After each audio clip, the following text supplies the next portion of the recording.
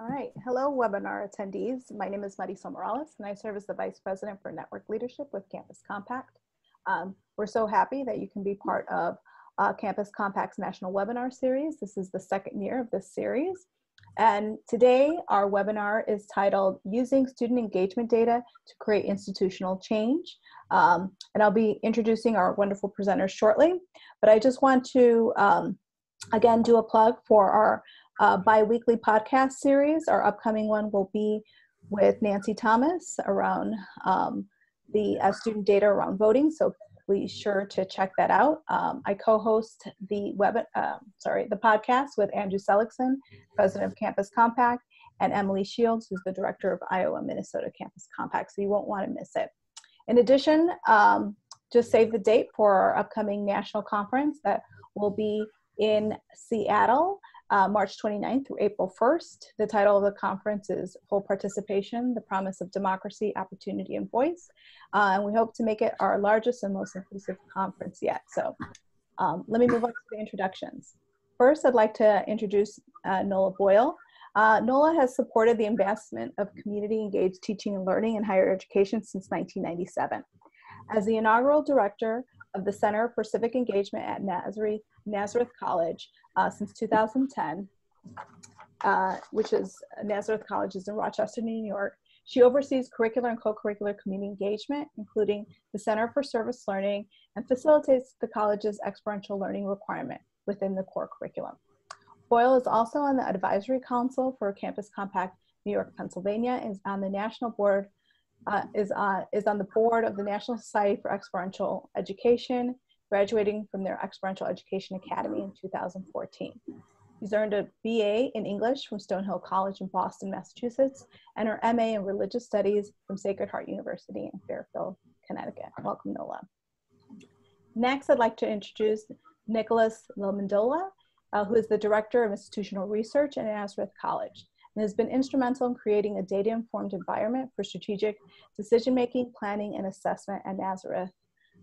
Lomendola has leveraged his background in analytic statistics and predictive modeling to collaborate across divisions on projects such as student success, retention, graduation, co-curricular and experiential learning, and overhauling the faculty workload model, as well as administrative assessment and diversity and inclusion.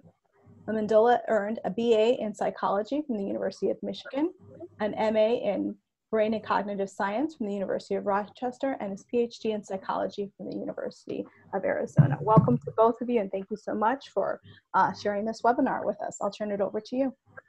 Thank you. Thank you, Marisol. We have a team going here where Nick is going to share his screen and his slides, and I'm going to play along here.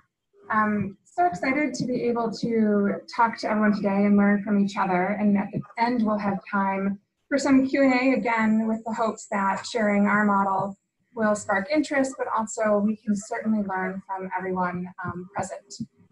Our goals today are really just to use Nazareth as an example of how one institution moves from data silos to a data warehouse, with the goal of strengthening student retention and outcome efforts because of having all of the data fed into one warehouse.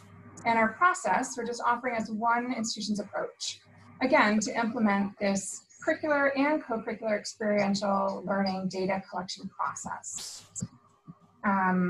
By the end of today, we're hoping to we will also share through Tableau data visualization dashboards with you and reports that certainly are utilized by our faculty and staff, and show how we have used the data to guide our outcomes and retention efforts.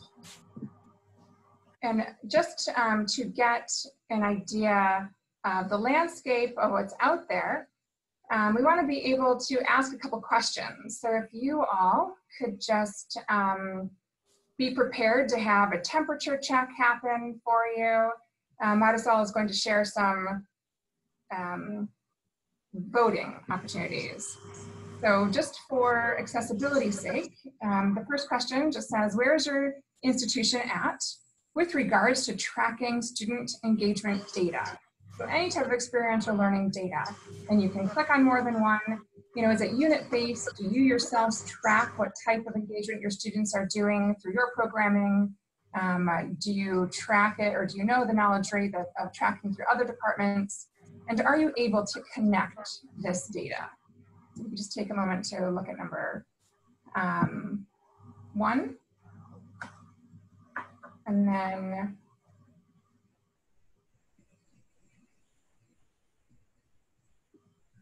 we can look at what happens with number 2. And Marisol can certainly unmute and chat with us about how the voting happens. Number 2 is just, your office already has a good working relationship with institutional research. Knowing all of this data collection, and it can happen in a number of different ways. An in-house tool can be developed like Nazareth has, but there are a lot of vendors out there and a lot of reasons why people choose third-party providers. And so no matter what the case, you always need a good working relationship with your institutional research office. And so we're kind of just wanting to also gauge the temperature on who out there on that call has that.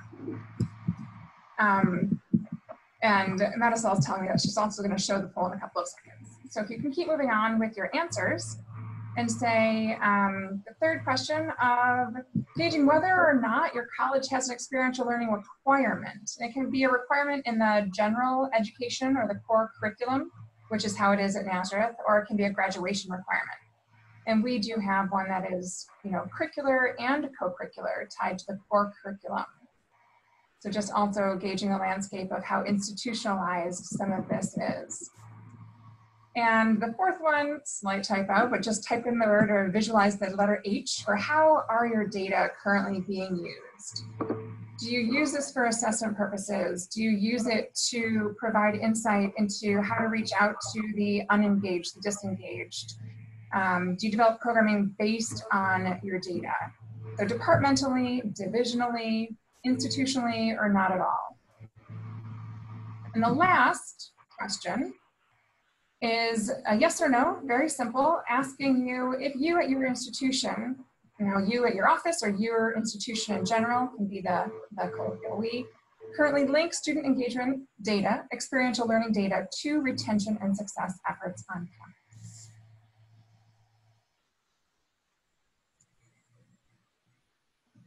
Perfect. So thank you all for taking the time to provide us a little landscape. If we were in a room, we could have dialogue here, but it's wonderful to have an idea of where we're at and how to kind of gauge what we talk about today with a little more specificity.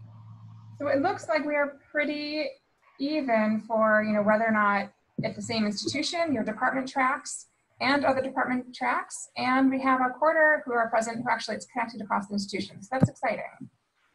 And we have a majority who have a good working relationship with their IR office. It's even more exciting. We have that benefit here at NAS as well. And majority, again, 81% have experiential learning requirements. So again, more reason to be able to track, know what's happening across the divisions of the college and use that data. And so right now, the majority by a little hair is departmentally, and some are institutionally. So it could be that that's a both there, those 15, 14 individuals. And then we have about 64%, about 23 respondents say that they are not using any of the data. So there could be a chance of having some insight and some action steps for how do you go back to your institution upon learning how one campus is doing this to say it can be done and what do we want to do. And by the way, we're also happy to have a conference call with individual colleges to dialogue around how we did it and see if it would resonate on your campus or not. Again, it's certainly something that Nazareth does specifically for us, but it can be replicated. And so 13 people who actually do use it. So that's exciting. So before we launch into everything, we wanted to get that context and to let you know a little bit about Nazareth. We are a small, private, independent, so not religiously affiliated, although the name certainly can appear that it seems Christian. We pride ourselves in a interfaith focus, and certainly bringing students together across difference to dialogue and appreciate each other and learn from each other. We have around 2,000 undergrads, 1,000 grads, private masters, large institution, all the allied health professions and liberal arts in a residential suburban campus. So picture right there showing you it is beautiful. Our mission is even more lovely. It certainly resonates with civic engagement and why I'm doing the work I'm doing in our community campus partnerships. But we want to graduate students who make a difference in our own world and the world around them. And that is, quote unquote, our mission statement. And encourages our students to develop the understanding, commitment, and confidence to lead fully informed and actively engaged lives. And as I just talked about, we have an EL requirement in our core curriculum. And we have certainly experiential learning happening across the college. And certain pieces of those endeavors, whether course-based or programmatic, are qualified. They fulfill the EL requirement because they can say that the 8 guiding principles of the National Society for Experiential Education, they fulfill those guiding principles to a high impact experiential practice. And when we share our slides later with Marisol, I do have hyperlinks in there so you can see some of those resources, learn a little bit more about the National Society for Experiential Education, but also see how we help guide faculty and staff for bringing their experiential course and program online to fulfill the EL requirement and kind of make it that much more of a high impact practice.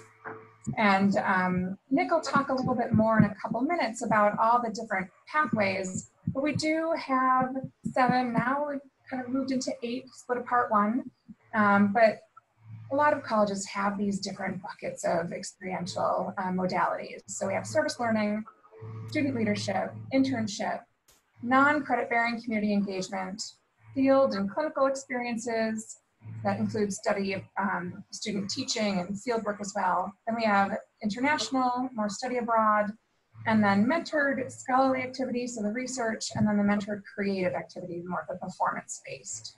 And again, this is curricular and co-curricular, so it's an exciting piece of our experiential learning. We do see them both raised up equally. The learning inside and outside the classroom happening as equally important. The next slide we're going to share is our Start With Why. We have Simon Sinek's book here, but more about knowing what the motivation is. In order to form a program or form a process, we have to know the why. And so the why that Nazareth chose to go through this process could be the why. It could be different for another institution, but it certainly brings the people around the table and decides whether or not you have the resources to do what you need to do. And so we started out years ago when the Center for Civic Engagement was first founded, tracking all of the curricular and co-curricular community engagement programs and courses. And it gave us an amazing idea from 9 years worth of data of where we've been inside our community, local, regional, national, global, international. And so that's been amazing to see that growth and see how there has been interprofessional collaborations across the college as well, if they're all the same city school, whether it's hearing or audiology clinics or tutoring or student teaching, we're able to wrap around holistically around a community partner in a much more reciprocal and beneficial way for our students and our community. But I started out with that as an Excel spreadsheet on my computer, and then it moved into Qualtrics, and then it moved into a Google spreadsheet from that Qualtrics. But it wasn't linked across the college. And so what's been amazing is that there is shared knowledge now, and I'm getting a little bit ahead of myself because it's really, it starts with that endeavor and that practice and habit at the college to have the faculty and staff respond what they're doing. And so we wanted to know more. We wanted to know all the other types of pathways of the students, including even their awards and conferences, using all the different ways in which our students are engaging experientially. Now we're going to switch to my colleague. All right. Thanks, Nola. So I'd like to introduce myself again. I'm Nick Lamondole. I'm the Institutional Research Director, and thank you very much for the opportunity to come in here and talk a little bit about how we help with this endeavor and really push this forward so that it advanced beyond just simple descriptive sort of bean counting into more analytic, strategic processing. But Nola's alluded a little bit to our introduction, our participation in this process. It really did go back a few years ago when the initiative was brought forth to try to collect these data, but not just simply in their siloed individual, areas across campus, but really try to centralize the data. It began also with an interest in creating a co-curricular. I won't finish that because the co-curricular trans, and Nola gets very mad when I say that, but that was the original reason why we were brought in, to try to collect that information, to come up with a document that students might have that would capture all of the experiential learning opportunities that they participated in while they were students here at Nazareth. So we started with that. That was the basic premise. And from there, as we started to collect the data, we really did see how it could be used strategically.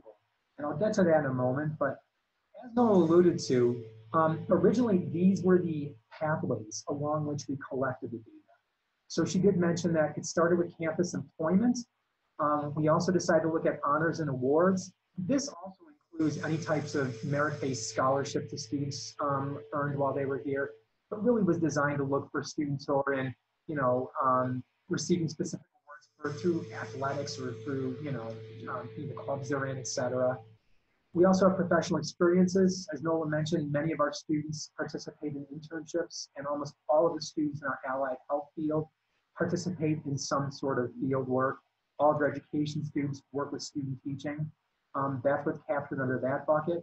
Civic engagement and service learning, as Nola also referred to earlier, this includes curricular and co-curricular experiences, and also includes episodic and high impact practices.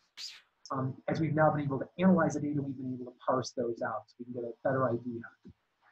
Student leadership, this includes leadership both, at the club level, at the university administration level, the government level, and in athletics as well. So team captains are tracked to this as well. Athletic and student organizations, this is pretty self-explanatory. All of our student athletes are collected here. Any students that are participating in extracurricular clubs here on campus. Global learning, it also, as well as including long-term study abroad programs, we have a number of new short-term programs that go abroad.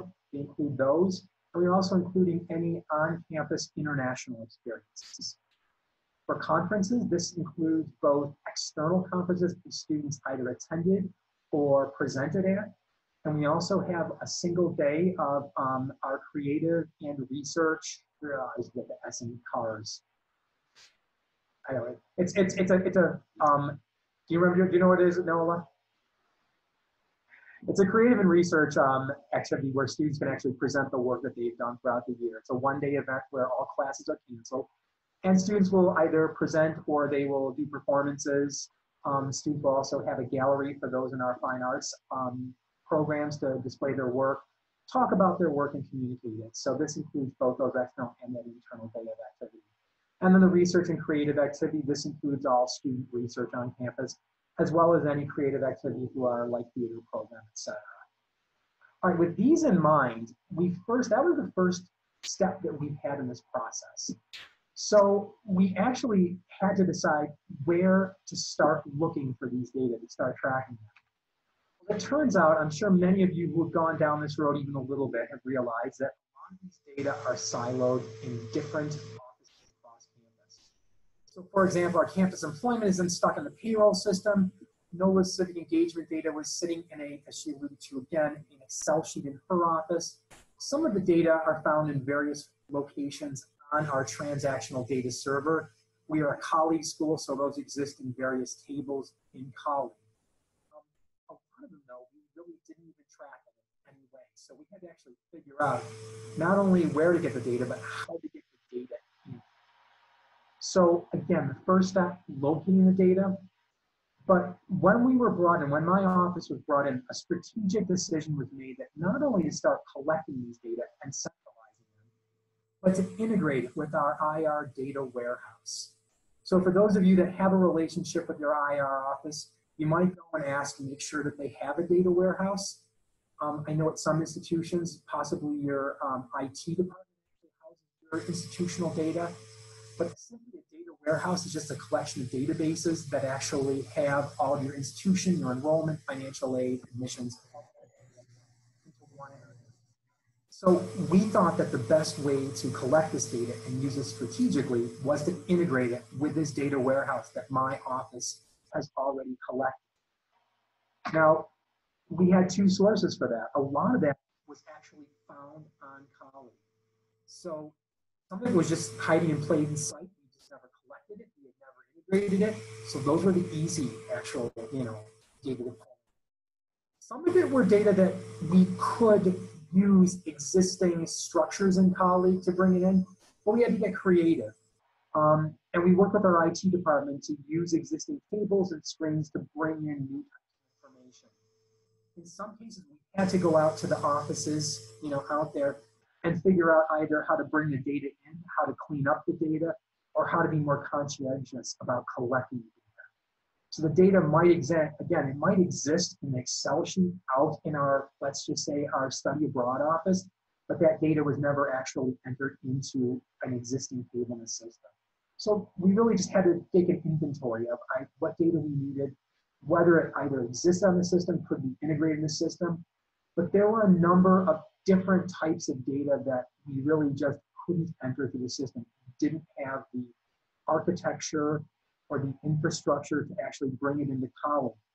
So the biggest area where that was the case was in civic engagement in Nola's office. And that's really what led to the close relationship professionally that Nola and I have had in building this data. She had been collecting these data using Qualtrics surveys that went into an Excel sheet that she had one Excel sheet per academic year.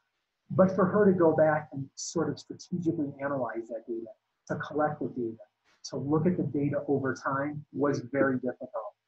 So we did have a couple of options, one of which was to pair with a third-party provider that could collect this data and enter it. While that is a good option and maybe an option for some of the institutions online, they are in our case, maybe a little cost prohibitive.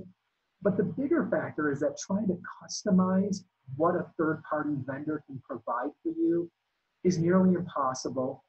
And to get the data in, again, this is speaking to your institutional research office more than anything, you would get a flat text or a CSV file with all of your data.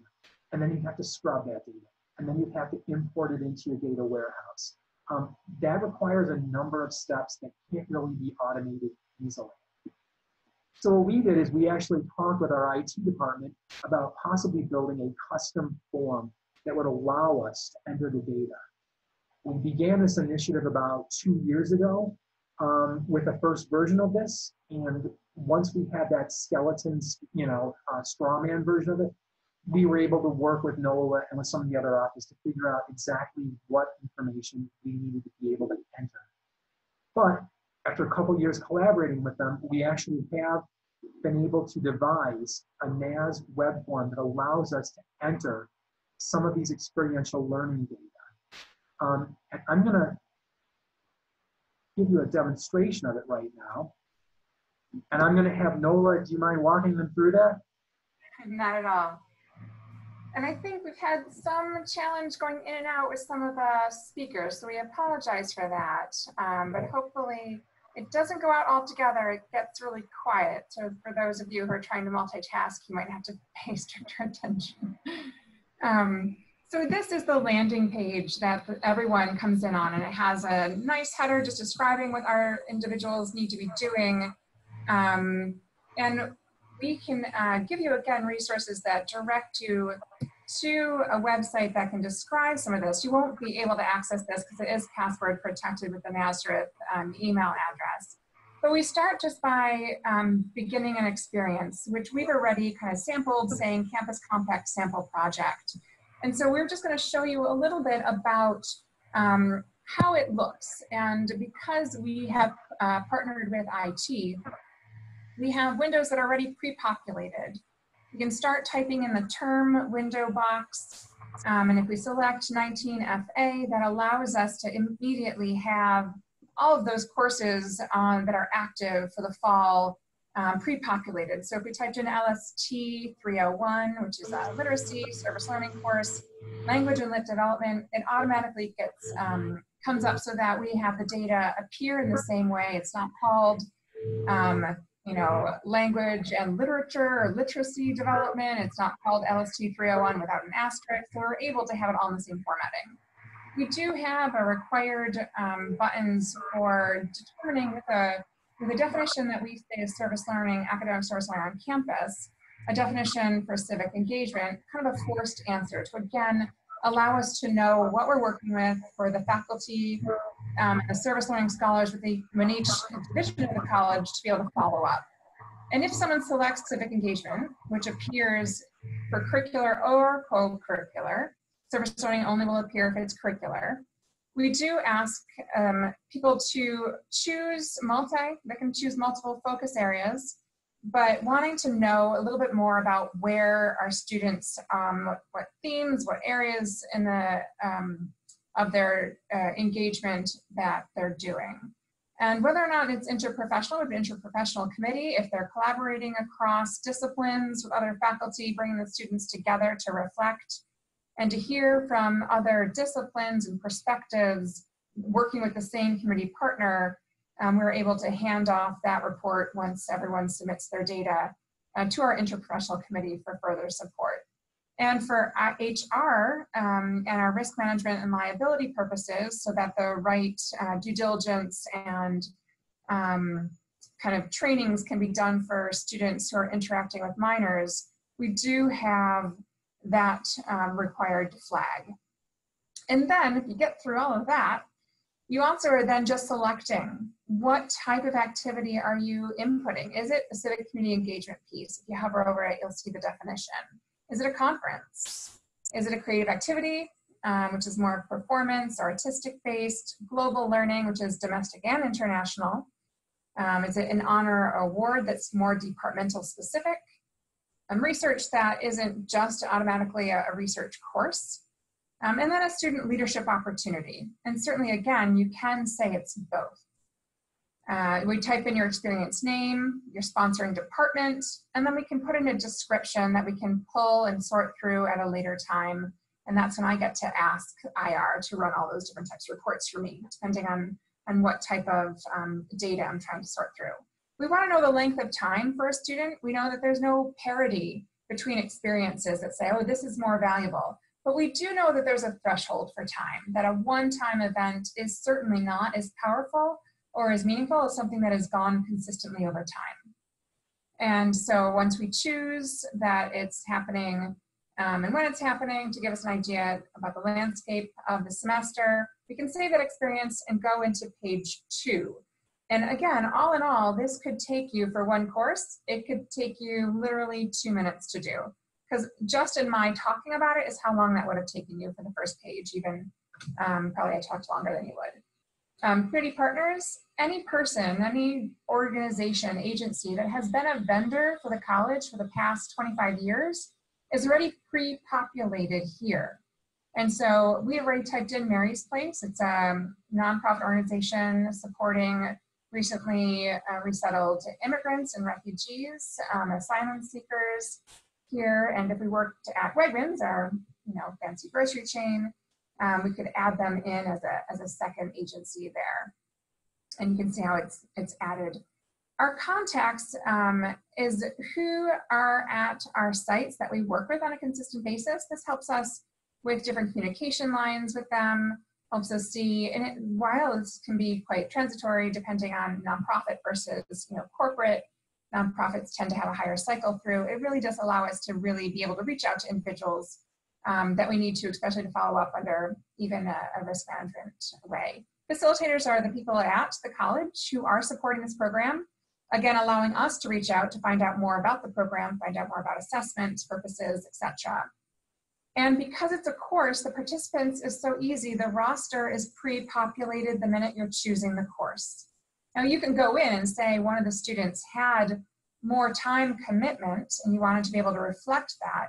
The college at right now, we don't track hours necessarily, but we do want to know and be able to go back and find out cumulatively what the college has done for a variety of different reasons. And we can add students' names here if it's co-curricular. We can cut and paste a spreadsheet of their unique identifiers, which is their email address. We can also add their student IDs, but many students, and we don't even know those sometimes, but it gives us a number of ways of looking up a student or copying and pasting. So that's it. Each one of these experiences that is pulled in through this web form is tied to a student's unique identifier, as is anything that's tied in and pulled in through colleague, pulled in through our web form, pulled in through payroll. And so again, we're reminding you all of what exactly is pulled automatically and what we're encouraging faculty and staff to do. We do not have students submitting their own data. We don't have staff capacity to be able to double check that and to validate it. So we're asking every faculty and staff person, if you are the facilitator, if you teach a course or you're facilitating a program, you're the one who's inputting data if it's not automatically pulled through the other areas. And that helps us, one, determine responsibility for who's responsible for submitting the data. We really only want to track what Nazareth is offering our students. We don't want to track where they have an off-campus job, although that's very important. We don't sponsor it. We don't allocate resources for it if we're determining that's a high-impact practice. And so again, we're looking at what the college is doing to advance our students' growth and development and learning. All right, I apologize earlier. I heard there were some issues with my microphone going in. Is it okay now? Okay, Nola's nodding that it's okay now. All right, I apologize for that. Okay, so now that we have all of the data into the system, again, because we built this in-house to our IT department, they can actually have the contents of that web form be automatically piped into our IR data warehouse. So every time, as soon as someone enters a brand new experience, the next morning, it's now integrated into our IR data warehouse. So now, again, all of the information that we have about experiential learning is now integrated with a student's enrollment information, their academic program, their major, their financial aid information, their retention data. Everything is now integrated so that now we can actually start looking at the data strategically. We don't just have to be able to count, even though we will. So I'm going to show you now the way that we have leveraged this centralized data and again, the benefit of centralizing it. So really quickly, I just have a couple of slides here. These were the data that were already found out on our colleague system that we were able to just pull in or clean up. And these are the types of data that typically now are being entered through that web form that Nola just showed off right there. Okay, so now, and these are the two websites also that she also talked about that are both accessed publicly. When we put up the slide deck, you'll be able to access those through the hyperlinks. Okay, now everything is in our IR data warehouse. Now we can actually start looking at the data and reporting it, both descriptively and strategically. So what I'd like to do is show off some dashboards that we have built in the Tableau data visualization tool to help us look at these. All right, give me 1 second here. Okay, let me see if I can just quick load out just a little bit. Okay, so I'm going to walk you through a few of the dashboards that we've created. This first dashboard right here is really meant to just simply count the number of experiences our students participated in year over year. So right now over here, you can select the number of years that you'd like to look. Right now we have it all aggregated across all 3 years. We have an option if you want to look at it year by year to look at the number of experiences. Each experience type has been denoted by one of the colors.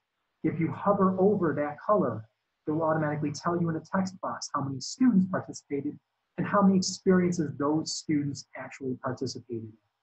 So you can, again, look at it year over year, or you can aggregate over a few years.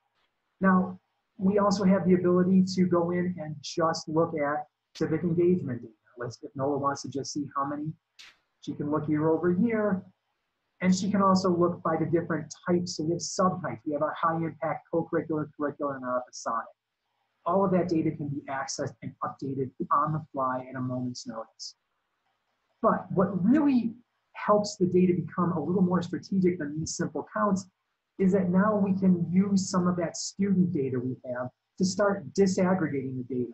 So for example, if we want to look at the number of participants by academic program field now, all of a sudden now we can break it down by our art field, all the programs in our education within our fields, all of our health profession programs, etc.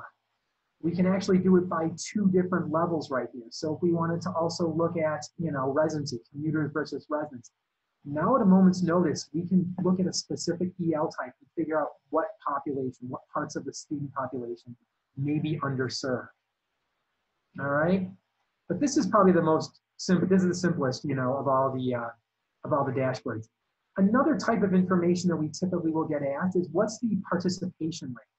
So what we have here is we have each different EL type right here, and each bar represents the percentage of all students that participated in that experience at some point for that given academic year. So again, we can just look at specific types if we want to look at civic engagement, and Nola wants to look at it by EM plus, so she can see now which academic programs typically are participating at the highest levels. Okay, again, more, and she can look, we can disaggregate it by year to see if any of those have changed. We're still actually entering some backlog data from 2016, so that's why that's a little low. But these are ways to descriptively look at the data to just get a sense of how many. When we really can start leveraging this is when we can actually start using it to look at strategic information. So what do I mean by that? Let's take a look at how these data actually look for our retention and our graduation rates. So for example, right here, what we have the ability to do is look at select a experience type over here on the left. So right now I have campus employment. Here I can see, okay, did they participate in campus employment during their first year, before the end of their second, third year? And now up here, I can look and see, okay, here's the participant status. Did they participate? Yes. Did they not? No. And these are the retention rates to sophomore year, to junior year, to senior year, and to graduation, our 4-year graduation rate and our 6-year graduation rate. Now, instead of anecdotally saying, well, we know that campus employment really helps elevate our 4th-year graduation rate, we can actually begin to quantify that. So if you are writing a proposal to, to acquire more resources, now you can actually demonstrate that with real data.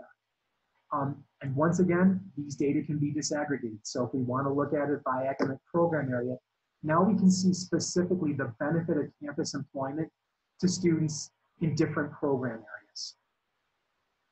And again, it can go 2 levels, so we can further break that down by gender. You can see all of the different ways in which we can break our data down. So again, this is something strategically really starting to look, at outcomes. Another question that we will typically get asked is what percentage or how many of our students participated at graduation? So if, for example, senior leadership wants to be able to say X% of our students, participated in some professional experience before they graduated, that's what this report can do now. So now I just select one of the experience types. I'm looking at professional experiences here. I can look by graduation year, the total number of experiences that students participated in, the total students that participated, and the average participation per student. And again, you can disaggregate this by area. So if we want to look at males versus females, again, now we can see what percentage or how many experiences on average our students had before they graduated. Okay. One of the reasons that actually started us down this road in the beginning, I mentioned to earlier, was the ability to collect all of the information about which experiences our students were participating in while they were here at Nazareth. We also here at Nazareth have a new Center for Life's Work in which we have career coaches that work with the students, help them identify, again, what their life's work is, whether that's in a career, whether that's graduate school, etc. What we're providing for them now is this dashboard right here. It gives them all of the information about a student. So if they're having a meeting with a student, now at a glance, they can go in, they can select the student's name or their ID and have all of the information about which experiences, how many they've participated in each area since they've been here at Nazareth, And down here, you can actually get a listing. This is sort of that unofficial experiential record for the student. All of their participation over the years, which years, what it actually was, what their role was. We also have a number over here that has the total number of experiences that they participated in while they're here at Nazareth. It's color-coded so that as they are participating in more, as they're towards the higher end of the distribution, it goes from red to orange to yellow to green.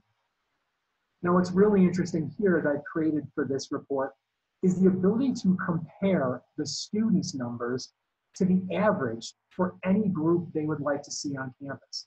So for example, this student here is a math major.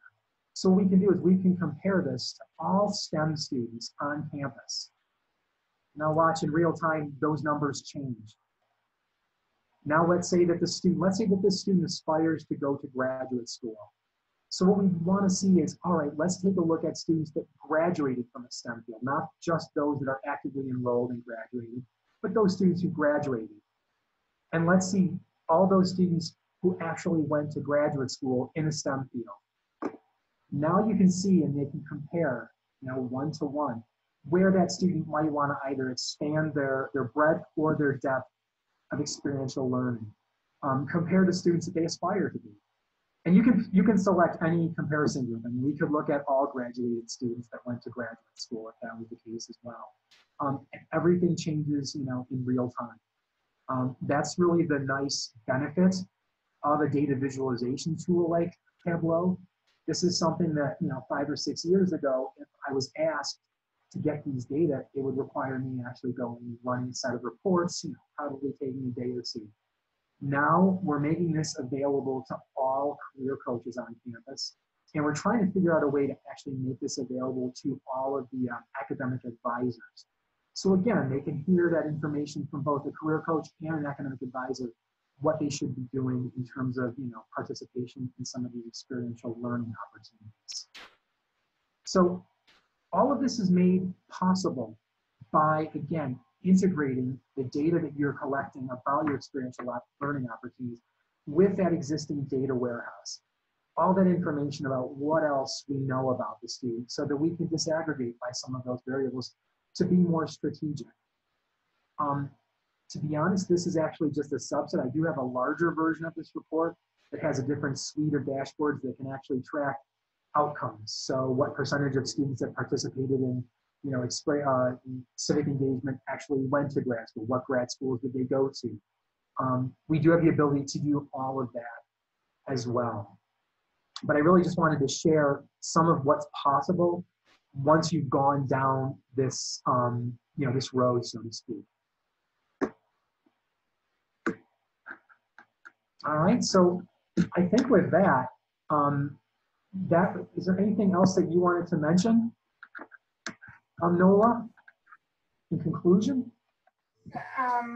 Thank you. No, I think that it's all a work in progress, and I think it's essential for every institution to find some way to look at how they're engaging students, where they're engaging students, to look at shoring up the opportunities for our students to engage early and engage often in order to retain them, but also in order to strengthen the way in which our students learn. Our students learn hands-on, and it's so important in order to shift the pedagogy, shift this teaching style, shift the way we're thinking, and teach and support our faculty and staff who are wanting to do this work, who have been and who are interested in doing it, and doing it in a way that's effective and collaborative and reciprocal with our community partners.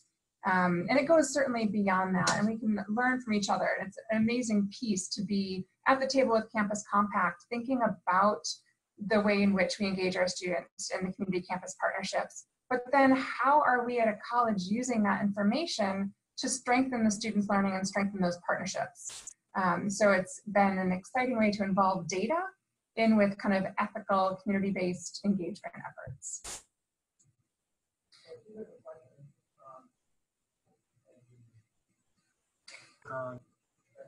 Could I I think we're reading the same question, Nick, and you've been very involved with trying to get data, and I've been asking you to go fishing an awful lot. But as a college, when we're making strategic decisions, facing budget surplus, budget deficit, however we're flexing on that, we've used this data to guide our decision makings for which work study, which campus employment jobs are the most effective. If somebody is asking in a department to increase that, there's strength in their request because we know how much it retains our students, especially the students who are more at risk for a variety of different reasons, to make sure that our students who have been identified as having some risk factors, risk environments, making sure that they have 3 of those experiences so that we can make sure that they are guided to graduation. And so in order to think about how we're using it for institutional change and decisions, we're even looking at a J term, like a January term, or changing the semester to accommodate more of these experiences for our students. If they're in physical therapy, if they're in occupational therapy, or if they're even student teaching, the opportunity for somebody to go abroad or have an international experience, or even engage in a community off campus and in a away-based experience is so difficult. But if we increase the number of opportunities for them to do that in a spring break, a winter break, a summer break, we're able to ensure that they have some stronger experiences. So we've used that, even those 2 small little examples for work study, student deployment, as well as semester timeline, because of the data that we have. I think we have one question. We do want to open it up for questions. And we have a question asking, who fills out the web form and what success do you have with faculty filling it out? Very good question. Who fills it out? The faculty and staff facilitators. If you are teaching a course, you're filling it out. If you're leading an alternative service immersion experience or a community-based experience, you're filling it out. If you took students to a conference, you're filling it out. So it's just the programs and opportunities that you're responsible for that the faculty or staff completes it, not students. Success rates, we did the dog and pony show everywhere at the college assembly in August last year to a number of different open forums for faculty and staff. We presented to every single academic department and staff meeting. And then we had all the one-on-ones. So we created web forms, to-dos, FAQs, specific for school beds, specific for health and human services. And so the buy-in was stronger already for our community engagement, our civic engagement efforts, because we had 9 years of habit. But with every new process, there is certainly a learning curve. So we've been reaching out and also helping people. So how faculty and staff completing it, what the success rates are, they're pretty good. I don't know the percentages. What I do know is that through the coaxing and the reaching out, we've been able to have people complete so that their department's represented. I've sat down with a lot of faculty and staff recently knowing we want to be able to tell your story. We want to highlight it on our website. We want to be able to factor it into the data of the college for resource allocation, etc. Or you yourself might want it for promotion and tenure purposes. You want to request a report, anything associated with your name for engaged scholarship or whatnot. There are a lot of incentives, so we have had success rates. We want more. I want every piece of data to be able represented, so I'm always looking how to grow it. So I don't know exact rates, but it has been successful, but we do need complete buy-in, and we're still working to bring everybody to the table. Yeah, let me also really quick jump back to the question about how we're using it strategically. So our office actually calculates, or we create a student success model for incoming students where we have about 35 different variables that help us predict student fragility, I would say. And what we're doing now with these data is we're able to actually see whether steering some of those more fragile students, or potentially fragile students, into some of these high impact practices early on. We actually demonstrated now the impact that has on our four-year graduation rate, which has really become a priority at our institution. So now we actually know. So again, with campus employment, when we saw the relationship between campus employment early on in student and graduation rate, we created a couple of new programs. We created our enhanced student employment program to help try to encourage students, to not only encourage them to participate, but try to encourage departments to use, more student workers. So it's really helping us in that strategic sense when we have a priority, around student success and graduation. And I just want to offer, I want, definitely more questions. Please feel free to ask. We definitely have some more time, but I want you to also have people think about what the opportunity would be to bring people to the table, to even think about one high impact practice and to do this collaboratively across the college to look at and to analyze data. Or if you are the institutions that have a process and have outcomes and engagement levels that connected across units and departments and institutionally based, think about what data is missing. And can you connect, if you have third-party providers for electronic portfolios, if you're health and human service field and have to do that for accreditation purposes or student teaching, to build integration points for the APIs for those vendors so that there is a more comprehensive set of data. We're, again, lucky that we can navigate. It's a small institution, but it's so diverse in the fact that we have all of these professional programs alongside the liberal arts, and our engagement rates are off the charts, have always been. So even though it's quite, even though we're smaller and can navigate, we have all these different components that can be replicated in a large institution. We do have another question. Yeah, so it's Ashley is asking, do we have to add additional staff in IR to handle this? We just have a small staff. We just have myself, the director, and I have 2 analysts that work under me. And we were fortunate when we started this endeavor, we did have somebody who was very committed to the process. And to be honest, she had the right skill set, I think, for going out and herding these cats and getting these departments to, participate. So that was really fortunate. But no, we probably have an average size staff for an institution our size. And it took the IT staff, it took about 6 months, I think, to develop the first iteration of this web form. But then we realized that that was because we really didn't define exactly what we needed. So it almost took them a few months to develop what I call the straw man version of it. And then we realized, okay, this is really what we need. And I have to tell you, they added so many features to this that are really capturing some really nuanced information about each of these experiences. So it's a very omnibus type of reporting, web form. It's not here just to capture the basics. It's really capable of capturing a lot of information. So that component took about another 8 to 9 months, I would say. I think it took, I want to say it took about, 15 months from start to finish. But that was really 2 versions of it. And I do think that it could be much quicker. Our IT department wasn't even fully staffed during this time. And so it was slow because of their capacity and even understanding of the questions we wanted asked through the web forum, but also building the technology and all the coding behind the scenes to connect it to the data warehouse.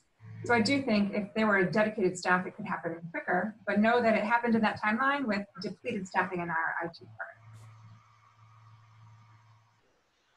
And we have another question. How long have you been using Tableau? And how do you use it beyond this application for experiential education? Nick, this is yours. We've been using it for about 3 years now actively. We use it for everything. Our entire fact book is available on Tableau now internally. All of my faculty workload reporting is done through Tableau, so all the deans have access to strategic reporting involving workload. I do all of our student success analytics through Tableau. Not only is it a really effective reporting tool to allow people to see the data and interact with it, but it actually does help you drill down and investigate your data. So on the fly, for example, that retention tool that I showed off earlier, you just can handle those what if questions. What about this? What about that? What if we do this? It's so quick at actually being able to help you investigate your data without having to go in, enter variables in a line of code, and then seeing what's spit up. It does everything in a real-time manner, and it's highly visual, so it's more intuitive for people who are not really good consumers of numbers and tables. Yes. And the next question is, what's our CRM, or what's our learning management system? We use Colleague. It's the equivalent to Banner at another school. And Tableau is just the visualization tool. It's one of the top 3 in the nation or in the world pretty much for data visualization. In fact, even a lot of AI are using artificial intelligence, and the Air Force, et cetera, are using Tableau. So it's, but it's affordable if a small college like us is making the investment in a data visualization tool like that. So really quickly, yeah, Colleague is our transactional data system. That's what, that's what we put, how we enter the data through all the offices. Our office at Census Day, which is the 4th Monday of each semester, does a download of all that data and freezes the data. That's what's entered into our data warehouse. So that exists in our department. Tableau is actually connected to our data warehouse. That's like how our architecture works. So I have a number of scripts and queries that actually that summarize the data that feed into the Tableau reports that I showed earlier. And most IR departments now, to be honest, 3 or 4 years ago when we started using it, only the bigger schools were using it. But now I go to most IR departments in most schools our size, and everyone is using it in some capacity. And most IR offices are pretty familiar with the tool and know how to, connect it to their data source. And Tableau even has like different modules that you can activate, such as a GIS mapping of all your community partnerships in the area. Because everything entered is tied to an address and a zip code, it's very easy to turn on that module. You just need staff and time to do it. But that certainly is our evolution and our goal of being able to do that, to communicate where we are in our community. And we have just a couple more minutes. I'm wondering if there's anyone else with any questions.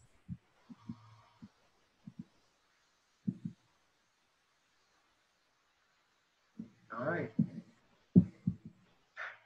Well, we're certainly available for anyone to look us up at Nazareth College. We'll talk again to Marisol and communicate our slides, which have our email addresses and contact information. And we'd love to learn from you as well. So please do reach out and share your stories if you have any insight to what we're doing, not even just questions, but we'd love to learn from you. And thank you, and I apologize for any of the microphone issues. I'm really sorry about that. It was working when we set it up. All right.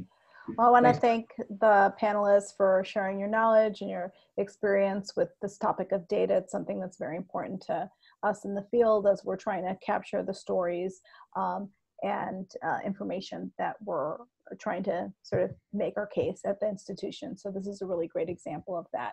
I think it was meaningful and engaging, as we saw from the questions from our participants. And I want to thank all the attendees for your participation and engagement. I'd like to also encourage you to check out the upcoming webinars that we have. You will be receiving an evaluation survey following this in your inbox, so it'd be great if you could answer that. We will be providing recordings of the webinar on our website in a few days, so I would say by early next week. And then feel free to, again, reach out to Nola or Nick. I'm sure that they are willing to sort of talk more with you in depth. So again, thank you so much for your participation, and until next time, bye-bye. Thank you. Thanks, Marisol. Mm-hmm.